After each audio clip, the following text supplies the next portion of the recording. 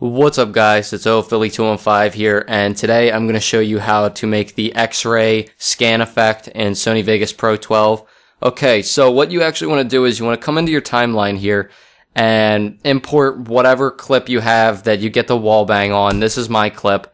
Okay, I'm shooting this guy, I shoot again, and then I get a wall bang through the wall.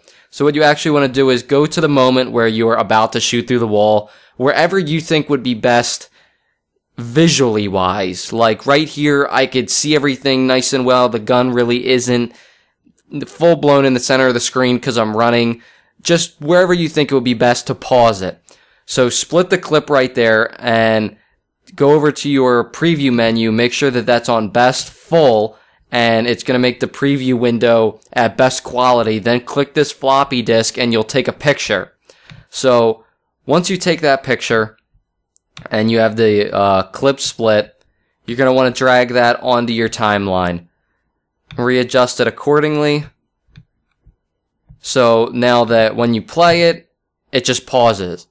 And then it will resume. So next thing you want to do is you want to hit Control-Shift-Q or right click and add an extra video track.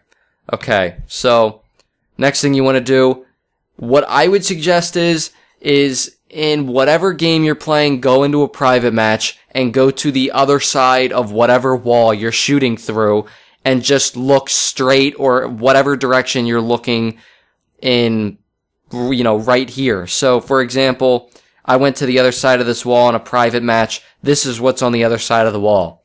So, you know, it doesn't have to be perfect. You'll make it work. So, import, you know, use your capture card, record you looking in that direction, then come back, go into the preview menu right here, put it to best, click the floppy disk, there's your picture. So, import it, put it on top of your other picture, and then what you're actually going to want to do is you're going to want to go back into your projects right here, everything you've imported, and you're going to want to grab that same picture you have on the bottom, and you're going to want to resize it. But on this picture, you're going to want to go to the event pan crop. Make sure that you're clicked right at the beginning of the picture so that you don't keyframe anything. You're going to want to go to mask, and you're going to want to zoom in on this bitch. Alright, well this is trying to get my preview screen a little bit bigger here. Okay. So you're going to want to zoom in on this. I'm using my, you know, pad here that moves my cursor. So you're going to want to make sure you click the anchor creation tool, and whatever you're masking out, which is this wall for me, whatever you're masking out, you know, just mask it out. If it's a wall, you know, just mask it out. I'm masking this out right here, and then you're going to want to go to where it says mode positive. You're going to want to put that to negative, and then feather type hit both. So what it's pretty much doing is feather type both. You're going to want to hit 3, and that's going to smooth out the edges. So I don't know if you just noticed that, but if I were to hit 0 again, make sure you're looking over here. It's going to actually... Oh, well, maybe it looks better without it. Alright, whatever. Well, in most cases, you want to actually smooth it out, but it's actually putting like a blur there. So in this case, you don't have to, but in most cases, you want to actually smooth out what you're masking, but this actually looks a lot better without it, so learn something new. Alright, so now that that's masked, you want to make sure that, so if I were to mute this track, this is what's in back, and that's actually this picture right here, but as you can see, kind of fits perfectly already. That looks pretty natural. I'll actually fix it just a little bit here. So I'm going to drag this away so you can see the preview menu. Okay, so we could see that in what we're masking, it looks like there's a pole there. So I'll drag this up just a little bit. See if we could get it looking normal-ish. I'd say that looks about alright. Alright, we'll leave it at that. So, there it is. That looks pretty normal. That looks like you're seeing through the wall. Okay, so the next thing you want to do is you want to make another video track, and this time you could do this in whatever game. You're gonna get a picture of somebody holding a sniper rifle in the game you're using, whatever. Whoever the guy you're killing, get a picture of him. So I'm sure in whatever game there's only a certain select few. In Call of Duty, it's the guy wearing the ghillie suit and then like 3 other characters in online play. So I killed a guy holding a sniper rifle, so I didn't even take this picture from this particular game. Go to whatever film clip you have that best suits you, get a picture of somebody holding the weapon of the guy that you kill in this video, and for me it's the sniper rifle. So I took a picture of the guy, went into Pixlr, and which is a picture editing website. It's free, check it out. I went into Pixlr, and I pretty much masked out everything that was around him, so it's just a sniper rifle guy. You could go to Google if you want. I'm going to shorten this so that it fits the clip. Make sure you're at the beginning of the picture, and you can pretty much resize this how you want. So, going to hold Control. I'm going to make him shrink down, so now put him right about here, I'd say. Alright, that looks normal enough. So, pretty much, bang. He's right there, then you shoot through the wall, kill him. Obviously, you know, you can make it perfect, you know, whatever. I'll move him over a little bit. Alright, so, next thing you want to do, that's cool. Now you want the grid effect. So, you're going to want to hit Control Q again. And I already have a grid, you know, whatever. So, what I'm now going to do is, you're going to want to go over here to where it's, you know, the second track. And you're going to want to go down to this film looking thing. And you're going to want to go to screen. So now that it's screened out all the black, it's just these green lines, which is exactly what we want. You're going to readjust that to fit everything. Make sure you're at the beginning. Go to Event Pan Crop. Okay, so what we're actually going to want to do here is, you don't have to make anything perfect because you're going to mask this anyway.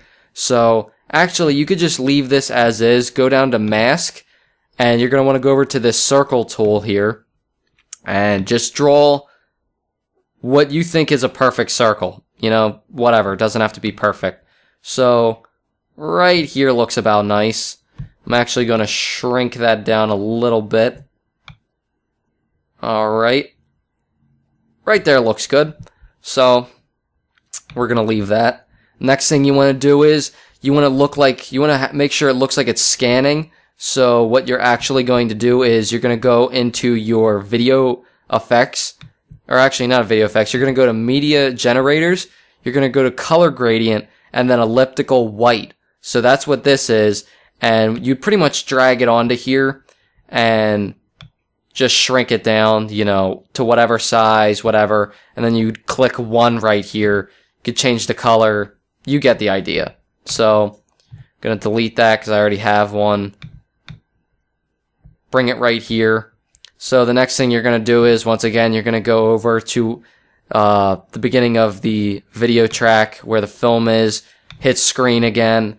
So there you go. Now it's screening. Okay, so you're going to want to shrink this down with every other clip you have going on here. And you're going to go to the Event Pan Crop. Okay, you're going to zoom out a little bit. And what I would suggest is just go to the top of where the circle grid is. And then move a little bit farther on your timeline. And you could hit, you know, insert keyframe, but you're going to insert one anyway when you move this right here. So, as you can see, I just created a keyframe. Make it so that it goes to the bottom now. And in case you don't know what keyframes does, it's going to go from the top to the bottom, but it's going to move. So, as you can see, it does that. So, go back in, obviously make another one. You could just click the first one, hit copy, then Control V, and it's going to go to the top again. So, you know, whatever. We could do it about that far apart. So now it's screening. So now that you got that, I would say give it a little bit of pizzazz. So what you're actually going to want to do is you're going to want to go to video effects. You're going to want to go down to film light, strong warm, and add it on to this. You're going to hit this little clock thing that says animate, and I would say just make about 5, but first go to the first keyframe right here and bring it down all the way, strength. You know, make another one all the way up and continue on till you have about 5. Or that's at least for me. You know, you can make more if you want, doesn't matter. So there we go. Looks about right. So now, alright, let's see, what am I doing wrong here? I think, alright, so I'm on position. Let's drag this out a little bit. Alright. So this is just making it so it takes longer to go up and down. You know, a little bit more of that gives you more room. Alright, we're gonna shorten all the clips here. So you're gonna want to insert another video track. I'm just shortening this because it's taking a little bit. Like, these clips are too long. So you're gonna click on the top video track here if you want to cut everything. So I'm gonna hit S on my keyboard, and that's cut every clip I have in the timeline under that video track. So I'm just hitting Control, clicking everything, and what that'll do is select everything you're clicking, delete, bringing this over. I'm just making it so this is, you know, a little more pristine. So back into position, up. Alright, dragging everything out here. Alright, so back, hit your event effects. So now this looks good. Just drag everything out accordingly. Okay, now let's take a look at it. Alright, so it was a little laggy there. Let me show you again. So in case you don't notice, it's actually getting lighter and darker just a little bit. You know, it just makes it look nicer. Even if it's real quick and you don't notice it, it's still more appealing to the eye than, you know, if, let's click that off, it's just blah. So, you know, make sure that, you know, you do that. Adds a little more spice to it. So once you added that effect to that, you could do the same exact thing to the guy holding the sniper. So click the clock tool again, exit out of that. I'm just going back in here to click right where the last keyframe is. So now you're right there on your timeline. Go back to the sniper, event effects, and add a keyframe. So pretty much going to the first one, bringing it all the way down, second one, bringing it all the way up. You know, I'm just doing it till I have 5 again, because that's how many I have before. So there you go, and then this one would go all the way down. Okay, so now I'm dragging them out accordingly so that they're spaced nice and right. Oh, shit.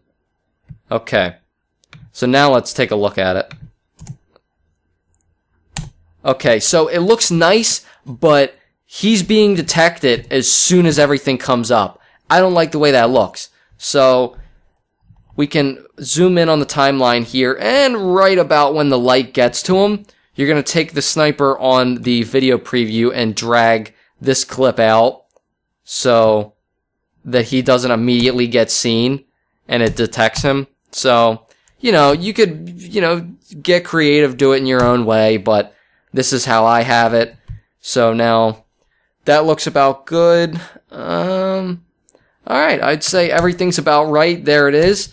So now obviously if you want to add a little more to it, then you've deleted the audio to your video here, so then you could go into, you know, music, or actually I already have it on here. Alright. So, you know, get the drop or somewhere that it's nice. Let me lower this so you don't go deaf. Go to 8.1. Okay, so bringing it over. Okay, so wherever you do the shot, you want to make it so that's where like the drop is. So I know right here is where the drop is. So I'm gonna make sure that that matches with the shot. There's the shot, and okay, so there it is. Alright, so then we could drag this to the left, and that will add in everything we cut out, but we clearly cut out too much. So now, obviously, you know, I'm gonna drag a fade into it. So I'm gonna fade it about 1:05 seconds. You could do the same thing to your everything at the beginning of your track, which is just should be the, you know, normal video. And you could do the same exact thing to the end here. I'm gonna cut this so it matches the clip here. Drag it out another 1:05 seconds. Alright. Oh, well. It's not exactly 1:05, but whatever. Alright, so there we go.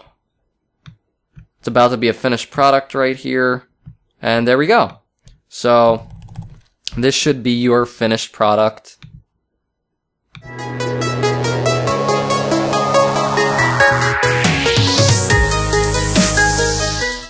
Alright guys, I hope you enjoyed watching. Leave any comments, anything like that, anything that I might have left out. If you want to see other effects, tutorials on how to do things, let me know.